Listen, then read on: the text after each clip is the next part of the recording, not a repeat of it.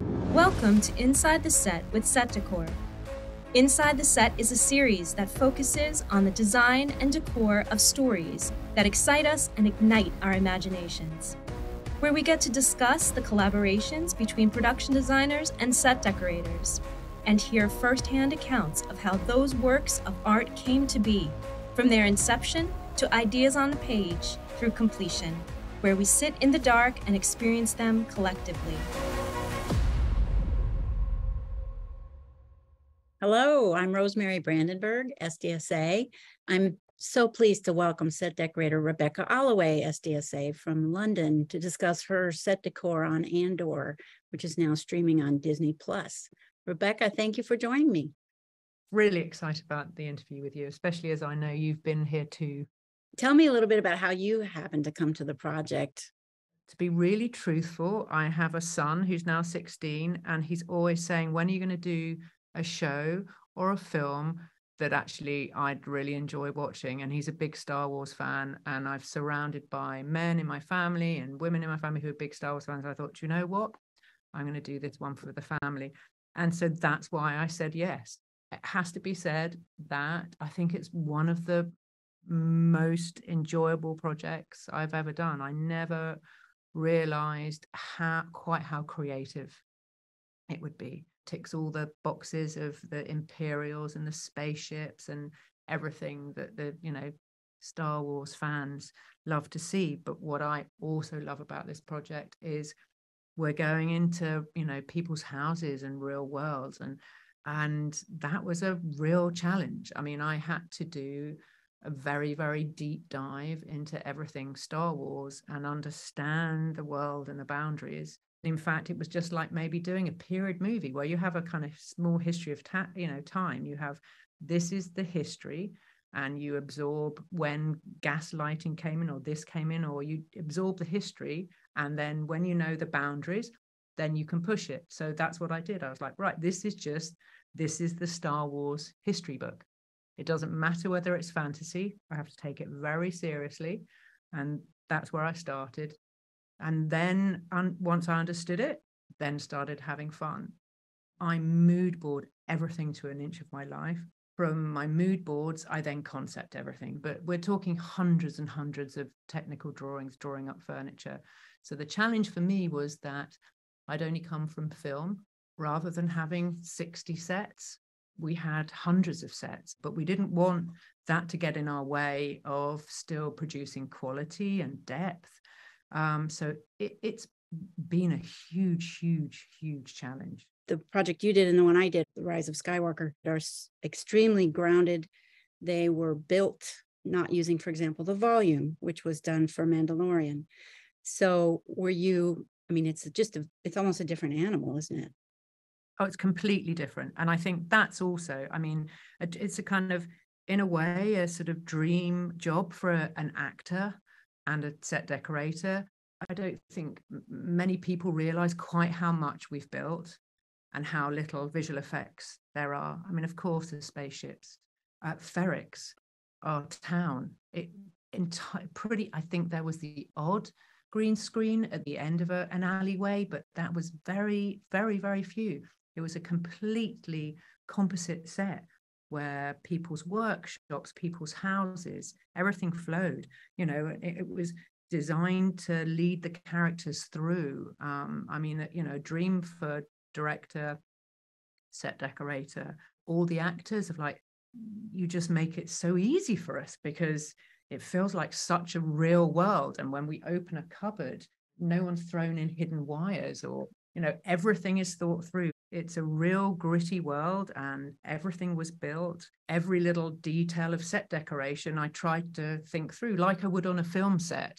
But it's been an enormous challenge because as the amount of sets we've produced, and Tony writes like a thriller. So it's kind of from, jumping from one place to another place as if we're on location. And obviously every single piece of furniture almost has been designed and built. I mean, a lot has been adapted, but the shows that I've done, a lot was designed from scratch, and it's a huge amount of work. I mean, a lot of fun, amazing prop making team. when you say start a film, as a set decorator, you might have the odd concept artist helping you to design and create the furniture. You give them a style, a feel, a material, an idea, and they then concept the furniture. On a show like this, the art department have had 2 concept artists, for example. I've had 4. There's been so I've got more concept artists than the art department, which is ridiculous. So every single piece of furniture is kind of, the idea of everything has been concepted, has been designed, has been 3D modeled and rendered as a proper piece of furniture, then is broken out into a drawing and then goes through the process of being made. And I think on season 1, we were at something like 250 concepts just for set dec. And, there's many different worlds that you did for season 1, starting with Ferrix, which was just marvelous. The brick, the texture, the interiors, exteriors, it felt like they just flowed, that the interiors were actually there at the exterior. Is that right? Yeah, so Luke designed it as a composite set. Every set, it wasn't a visual effect, it was built. You went from the main high street, up steps, through alleyways, into workshops, into someone's home. So it was a massive, massive build. So much of the exteriors and some of the interiors are derived from the idea that these guys break down spaceships. The actual concept of it with Ferrix is that it's a kind of a world outside of the Empire, but it's very helpful because they strip spaceships and resell them. So the whole of Ferrix is like a salvage town.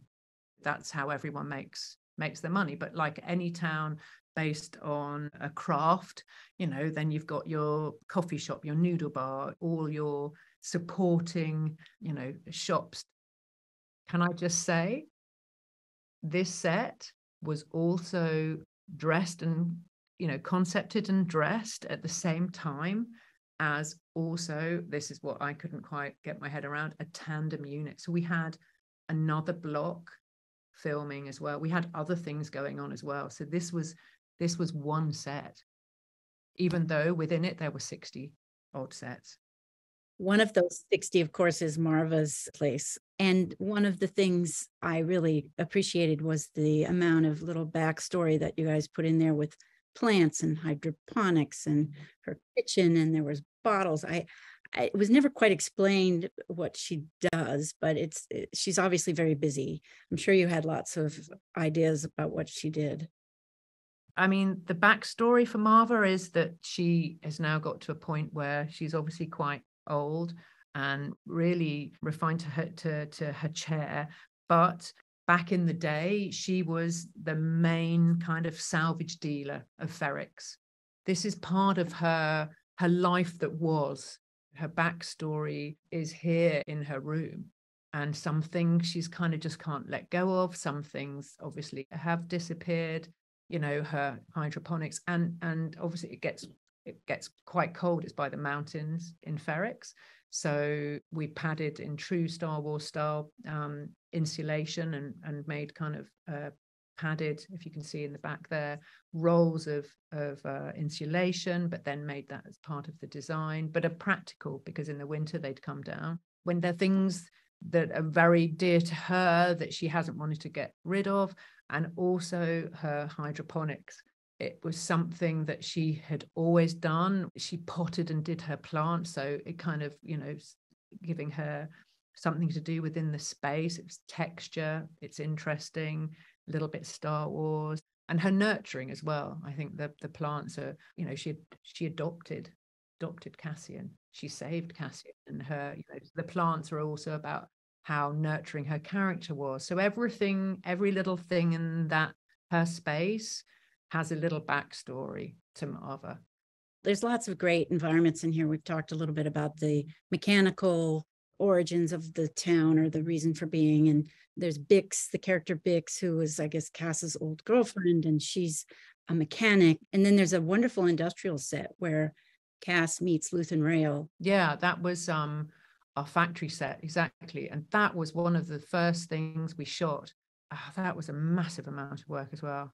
It looks like it's a massive sort of visual effects and special effects set, but actually, of course, everyone did their thing, but we manufactured the engines. Most of that, again, that's what's so amazing about this show. It was done in camera. So of course, the lasers were visual effects and the special effects did an amazing job with explosions, but actually all those engines were made by us in set deck, and we had to make rubbers and ones that were just set, and then they were all on hoist and they were on a rig, and that was a lot of work. So they swang in action. So yeah, that looks like a big old visual effect, but that was done, I'd say 80% of that was done in camera.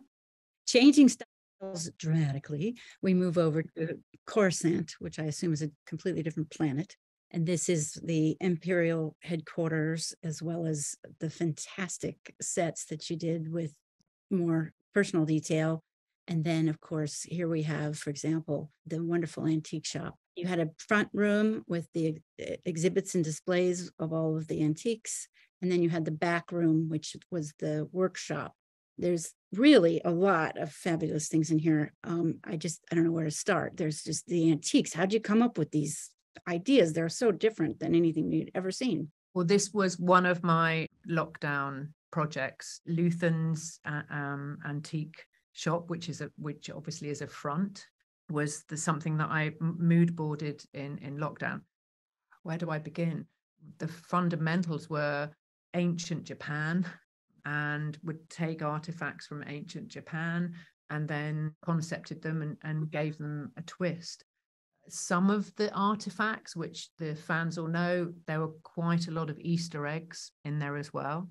There's a few key Star Wars Easter eggs. So I had great fun also flicking through all the past Star Wars artifacts and books, and picked out and asked Star Wars, Disney's permission to then recreate some Star Wars headdresses that had been on the actress many years ago, and various Easter eggs. This had to be curated like an art gallery. If you go to an art gallery, the same person buys the art, or if you go to a beautiful antique shop, the same person. So I kind of had to tap into what I thought would be Luthen's taste. And then everything's very different, but it had to have a connection.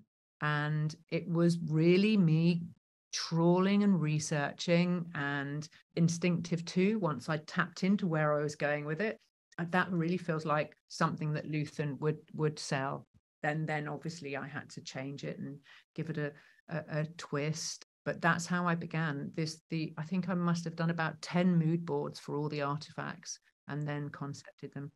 And then in the back room, of course, is where all the secret dealings go on. And it just looks fantastic with just a cacophony of lenses and microscopes and working and little saws and things like that. That was wonderful. Yeah, that was his big workshop, and we just had fun. There's secret drawers, and, it's not just about the front of his work, of having a workshop. It's also a front for the rebellion. So everything isn't quite what it seems. I mood boarded, various sort of workshops, metalworks, the art of fixing pottery, Japanese, and I suppose my starting point is always looking at what this would be in the real world, and then each area was divided into an actual real workshop. And then shelving, rather than having shelving, actually, Karina, my brilliant production buyer who I know you've worked with, the shelving's air hostess units from a stripped aeroplane. So it had a sort of quality and a rawness about it. And then every drawer has, a liquid or a soldering iron. It was all about his love of antiques. So if anyone came into the back room, it definitely gave his character weight, and no one would ever know that he was kind of fronting the rebellion. To contrast, another environment in Coruscant, of course, is Cyril's mother's apartment. When Cyril is roundly dismissed, it is quite something. Can you tell us how this one came about? Yeah, again, this was another lockdown project. Most of the worlds I'd mood boarded. So actually, it was a balance between the sort of very, very sparse Coruscant the different elements and also the different levels of Coruscant, depending on where you live. This was like middle Coruscant where she lived, and slightly dated. As you can see, it has a kind of like Macquarie 1960s, sort of 1960s feel. So we went sort of back slightly further. So she kind of ticked the box of what she wanted in her apartment before she moved in. She's got her hair unit and her kitchen. So what's brilliant is Luke trusts me to kind of go off and concept. So by the time the art department concept was done, I'd already concepted the kitchen. So the art department concept artist dropped all the kitchen units that I did in lockdown. So I took inspiration from Ralph Macquarie, and the unit you saw, the round cooking unit, was something found in one of his original drawings, and it is actually a cooker. And then I slightly changed it and made it sort of suitable for Edie's apartment. The rest of the kitchen was a little take on that, and I referenced show homes in the 1960s where kind of griddle pans flipped up, and I doubt any of the kitchens were ever made, but they're really fantastic reference from 1960s show homes. And it just felt like it ticked the box of what the period we wanted it to be. It felt to me that it was very much about her character as well. Then moving on to another amazing environment in Coruscant, which is of course the glorious Mon Mothma's Chandrilian Embassy. Just the color control and the blooming bonsai trees and the flowers and the chandeliers and the sconces and the table and the chairs. I mean, and the wonderful sunken sofa. I mean, where do you start?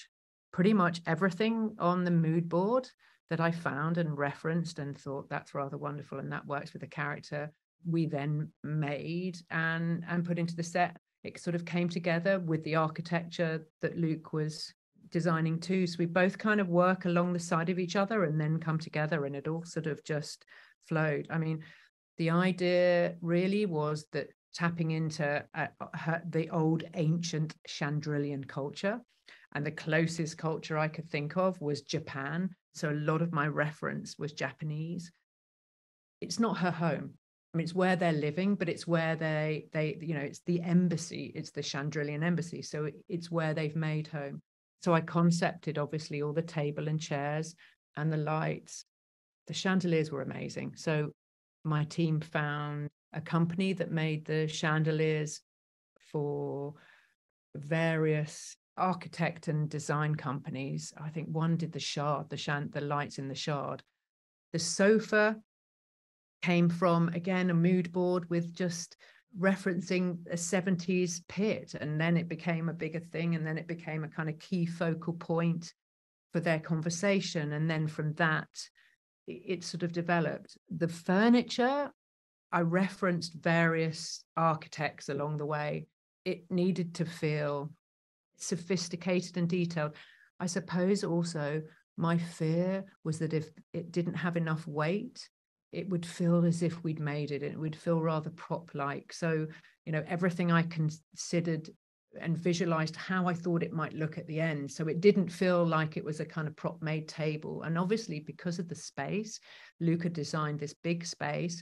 Everything had to be made.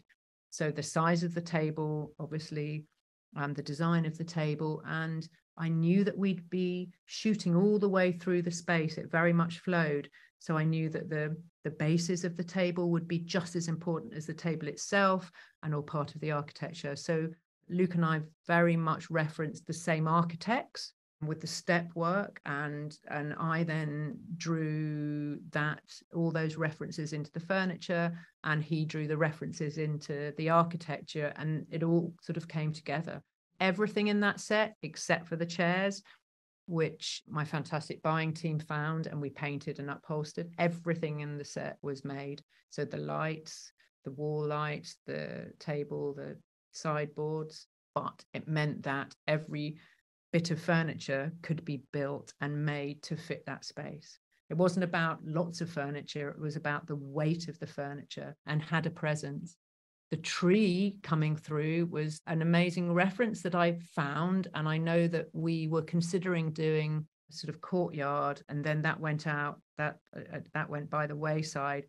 So I still wanted to hang on to bringing some of the outside in. And also Luke loved that idea because he imagined that maybe the embassy was in high Coruscant, and possibly then, you know, this was sort of the highest you could get, and in almost, you know, the sort of on the roof. And the greens team did a fantastic job of, you know, most of the bonsais and the tree blossom breaking through obviously were all molded from bits of driftwood.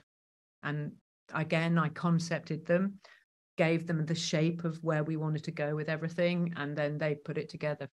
Can you describe a little bit the staff that you use and the different departments that you have at your beck and call? Of course, in the US, or at least in my part of the US, greens doesn't usually work for set deck, but in England, of course, they do. So, you know, greens, the building shops, the upholstery shops, the painting shops, the carpenters, mold makers, all those people. Tell us a little bit about where you worked and how it all happened.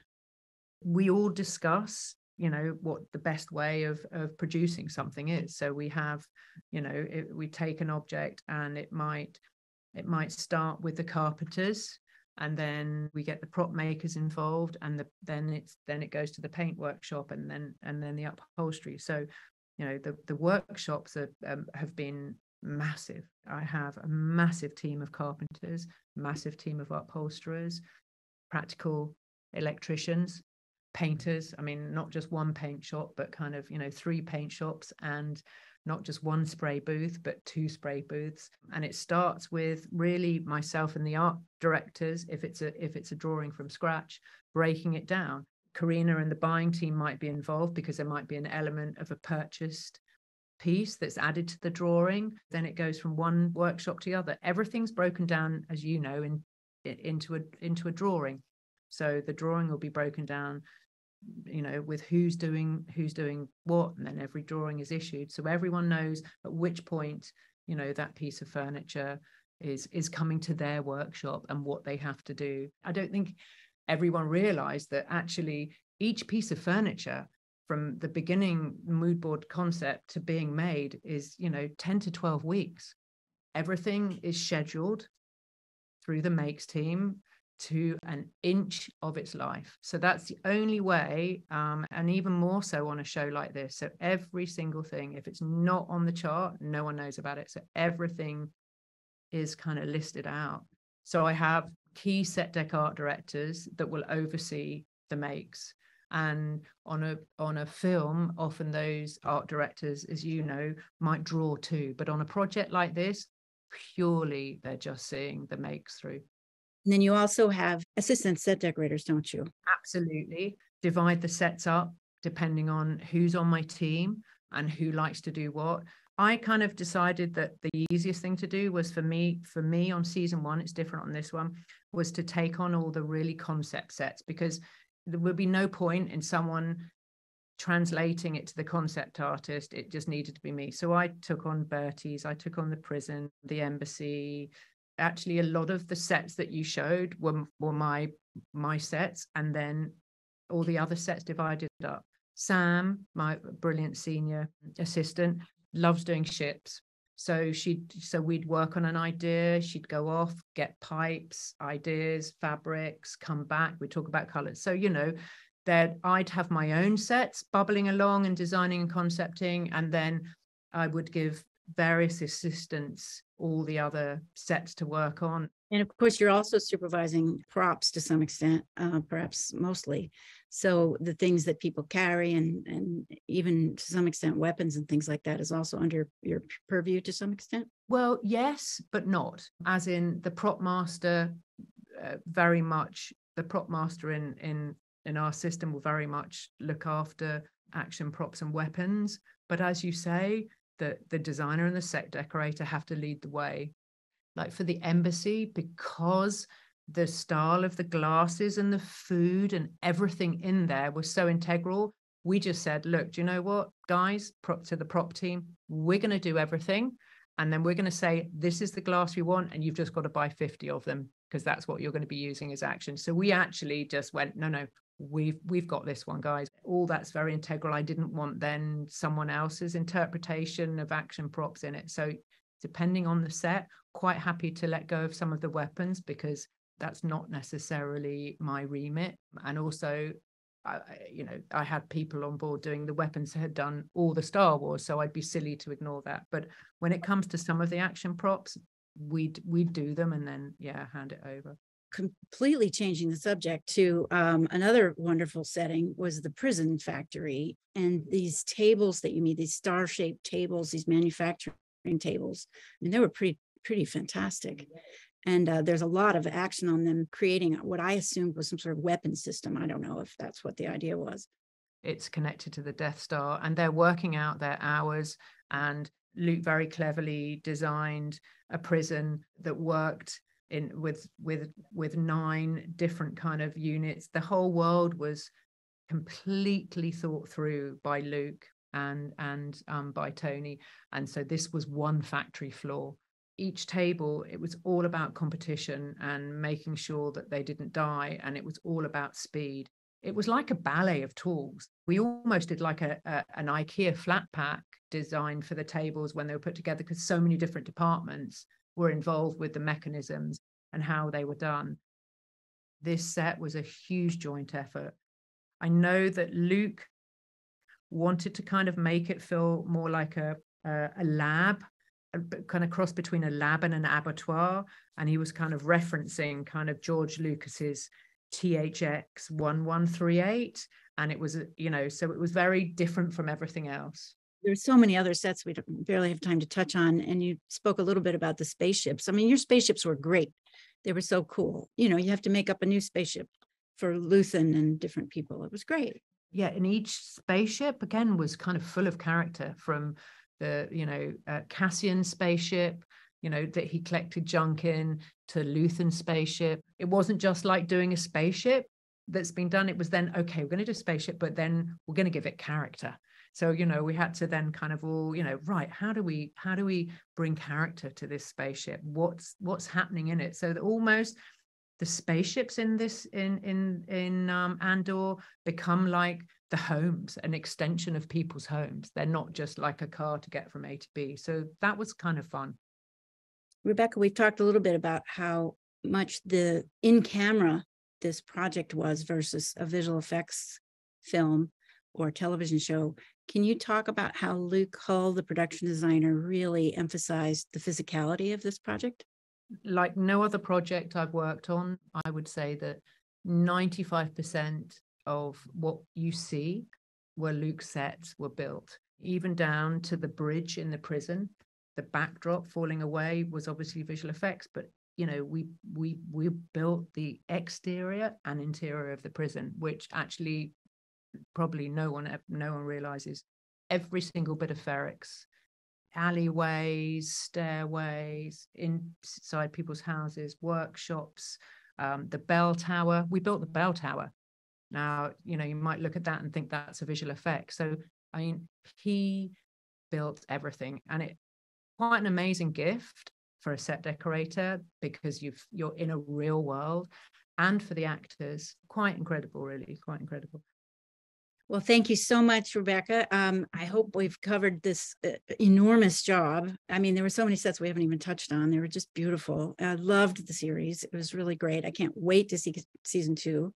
And I want to thank you for coming out. And I want to thank our hosts, Disney Plus, who were kind enough to provide all the material and provide this interview. Thank you. Thank you so much. It's been a great joy to talk about it again. Thanks for joining us for this episode of Inside the Set with Set Decor. Don't forget to subscribe to our YouTube channel and visit our website, setdecor.com.